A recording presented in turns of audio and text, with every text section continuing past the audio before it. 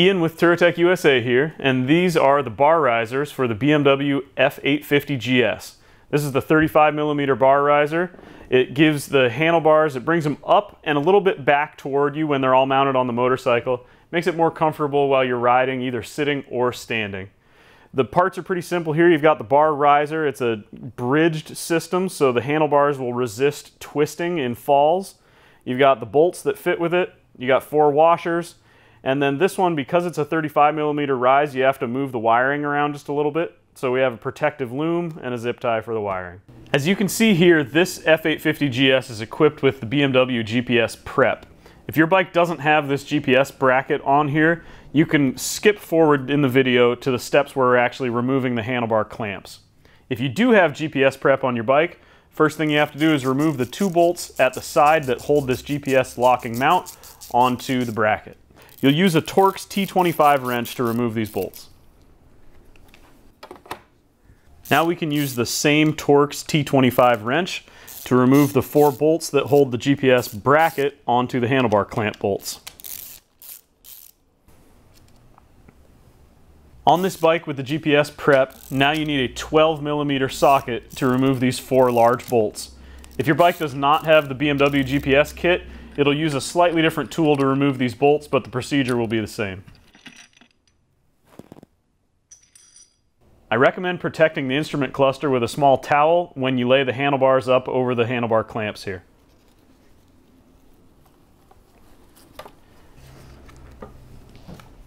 With the handlebars out of the way, we're ready to position the Touratech 35mm bar riser in place. Now you can take the handlebars and set them down into the bar riser and put the BMW bridge back in place. Since our bike is equipped with the BMW GPS Prep, we're going to use these different bolts here. These are sold separately by Touratech, and they include an M5 internal thread that will allow the BMW bracket to be screwed back in place. These bolts install with a 13mm socket, just like the ones that you took off, which used a 12mm. Whichever bolts you use, don't forget to install the 4 washers that are included with the bar risers between the head of the bolts and this clamp for your handlebars.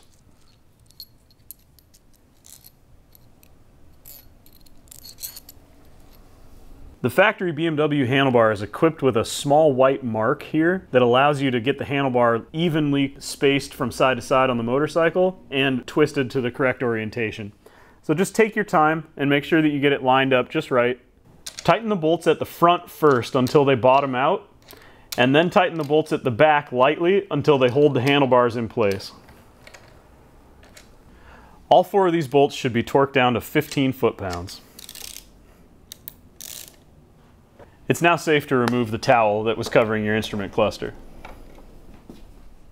Since our bike is equipped with the BMW GPS Prep, now's the time to put the bracket back in place.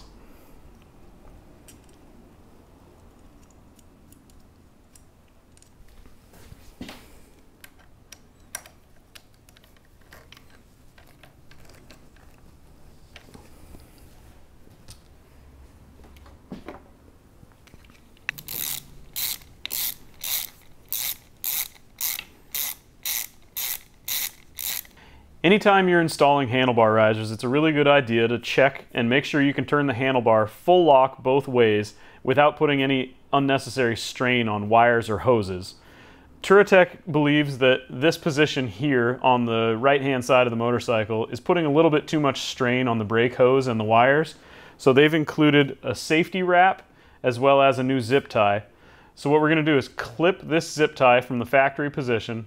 We're going to wrap safety wrap around these wires, and then we're going to re-zip tie it just a little bit further up from where it was before to make sure there's plenty of slack. Okay, bar risers are installed.